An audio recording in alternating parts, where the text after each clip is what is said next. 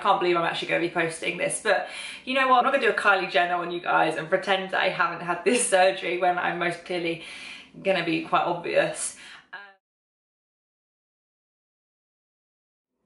Hi lovelies and welcome to my channel.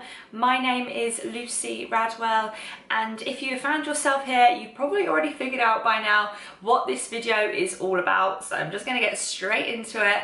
Basically, I am going to be having a breast augmentation next week, so yeah, in under a week's time now, and yeah, I just wanted to firstly announce this to everyone.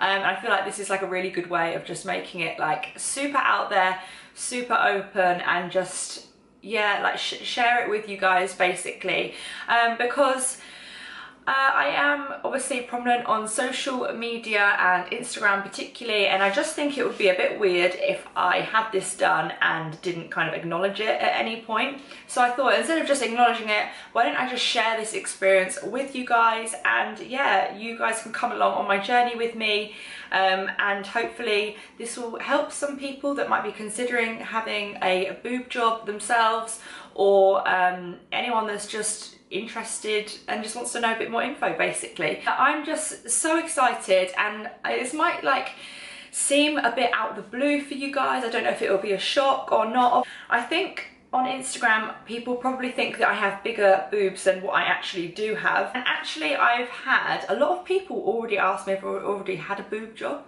which is, I find quite amusing. It just goes to show how some underwear can just literally work miracles. But no, I haven't had a boob job before.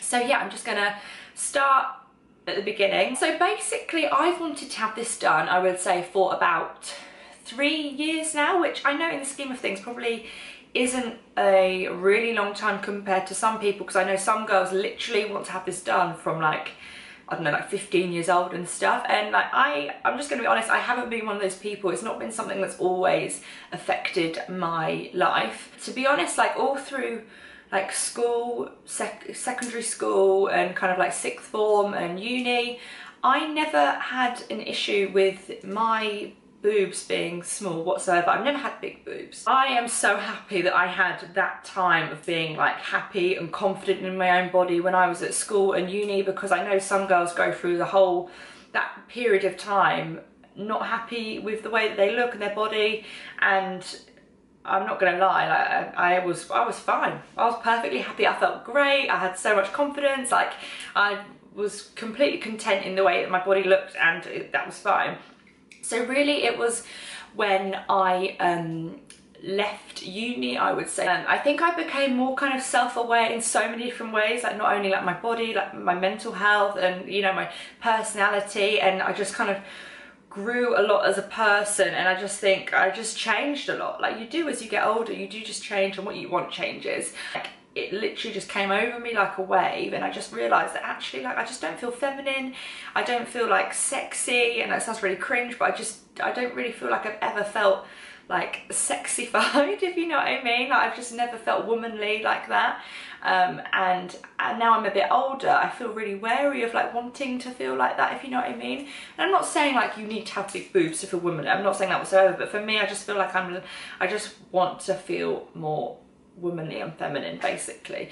It's kind of been the past 3 years, which isn't a long time, but I felt really strongly about it within that time, and it's kind of, I mean, it sounds really dramatic, but I feel it's kind of taken over the way that I perceive myself quite a lot, which is quite sad, and it has upset me a lot, and it's something that I've spoken about particularly with my boyfriend a lot, and obviously my mum and my sister and my friends, obviously, and you know, everyone is so understanding and they get it, and who is anyone else to really judge what you do with your own body? And you know what, I think also for a long time what put me off doing it is that I was worried about being stereotyped and for people to judge me, and yeah, I literally just kind of looked at myself one day. I was like, hold on, you're always the person telling other people not to, you know, give a damn what other people say or think about them.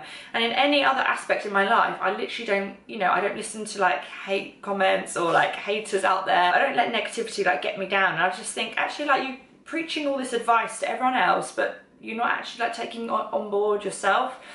So I've literally just thought, you know, screw it, I'm gonna do it, it's gonna make me happy, and if other people have negative things to say about it, then they can just go and do that, because I've just got to do me at the end of the day. Okay, so basically my mum recommended actually that I go to see the private clinic, and specifically recommended Mr. Richards to me. Not that she hasn't had surgery with him, but I think the area where I'm from, Buckinghamshire, like that's where I'm originally from, he is like super well known, and he's won like loads of awards and stuff. I think one year he was actually voted one of the best plastic surgeons in the world.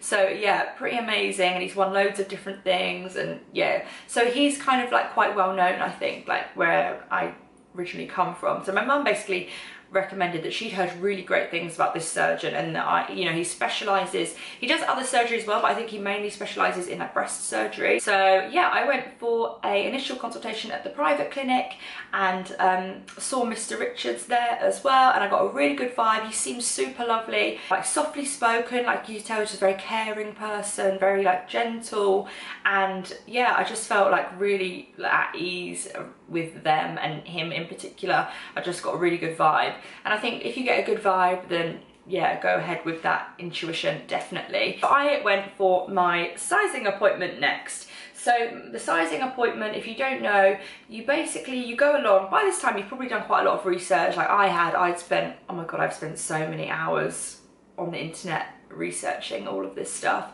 and like watching YouTube videos, and like looking at before and after pictures. Like it's literally like taken over my life, I swear. I've got a whole album on my phone of just boobs, literally just like so funny. So anyway, so yeah, the details. So basically I went along to my sizing appointment with loads of images, which I highly recommend you do, because it just helps them help you, if that makes sense. And Aggie, my patient coordinator, who is so lovely, honestly, like couldn't wish for a kinder person to take my like sizing appointment. She was so lovely and so helpful. And what I love is that you can literally just talk to her like how you like talk to your friends. You know what I mean? Like she's on the same wave as you. If you know what I mean, you can just be like, look, don't like that, I like that, let's just make everything super clear. It's great. So basically I showed her all these pictures that I have in my phone, and she was like, right, I gotcha girl.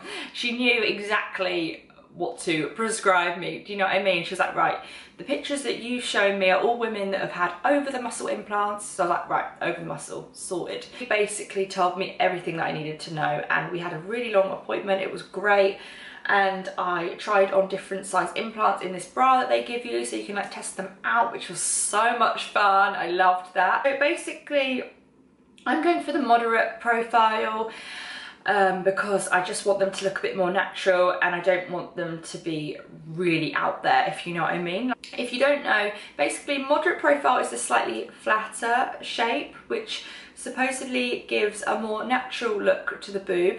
If you want to go for the fake look, like I don't mean that in a rude way whatsoever, because I know some people that is an aim for them after surgery. Like some people like to get the fake boob look, and that's fine, but not for me personally. And because I've already got a bit of breast tissue already, if I had the high profile implants, I would have like a lot of projection, if you know what I mean. And I just think, I mean, I tried them on in the bra in my sizing appointment with Aggie, and I just felt a bit ridiculous, to be honest. I just didn't feel good. I felt like the proportions were all out for me.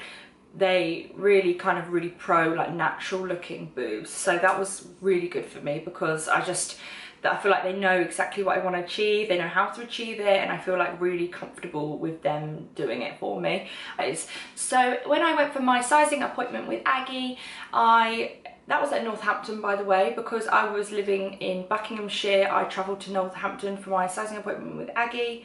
Since my first appointment, I've actually moved to London, FYI. So last week I had my pre-op assessment, and I had that at the Harley Street clinic, which was amazing, by the way. Like if you live in London, definitely recommend going to that clinic because it's so nice inside. We then started to look at the different sizes. No, this is the bit you're all interested in. Ooh, how long can I drag it out for? I had a rough idea of what I wanted to achieve, but I had no idea about what that equivalated to. Is that a word? Don't make that up. What that was like equivalent to in a an implant, because you don't just go in and be like, oh, can I have double D please, or whatever. It's not the way it works. It works in CC, which is basically the volume of the implants. So I basically tried everything from a 300 up to I think it was a 430 or a 420, just so I could kind of get like a full kind of spectrum of what different sizes would look like. And Aggie said to me, like, you could have anything from the 300 to just over the 400 and that would look, you know, natural for your shape, and would kind of be within the realms of what we'd be happy to offer you, if you know what I mean. They're not going to give me something that's ridiculously big. Not that I don't want that, to be honest. It's not like bigger is better, do you know what I mean? So Aggie was so helpful in like helping me choose, like literally, and didn't like rush me at all. Like honestly, people around me in my life need to be so patient because I take so long to make decisions. So yes, 10 out of 10 for the patience, Aggie. I tried on the 300 and I put it in, and to be honest, I don't really feel like I could see a visible difference. And then I tried on just over 400 and I was like, whoa, these are big. And I'm not gonna lie, I loved it. I loved having the bigger implants in the brow when I was testing them out. As fun as it is for that 10 minutes of trying that on, like, I've got to think, this is serious now. This is in my body for a long time and it's going to affect the way clothes look, you know. And I just, you know, you need to be sensible and you need to be realistic and you need to think about like your day-to-day life as well, not just like the times where you're going to be going out. Do you know what I mean? So I eventually decided on kind of like a really good middle ground, I think, which is about the 360cc mark, which is what I'm hoping to go for. And when I put them in, I just felt really good. I felt like it was a size that looked good for my frame, my figure and my height and everything like that. It just kind of, everything just kind of fitted into place when I put that in. That is basically where I am right now. I will of course link the private clinic's website and Instagram below where I'm having it done, and Mr. Adrian Richards's Instagram handle. And I just can't wait for Tuesday and literally just get that over and done with. I will be taking you guys with me on this journey. I'm going to do a bit of filming on the day of my surgery and then maybe like a follow-up like a week later, and yeah, just kind of like keep you updated with how I'm getting on.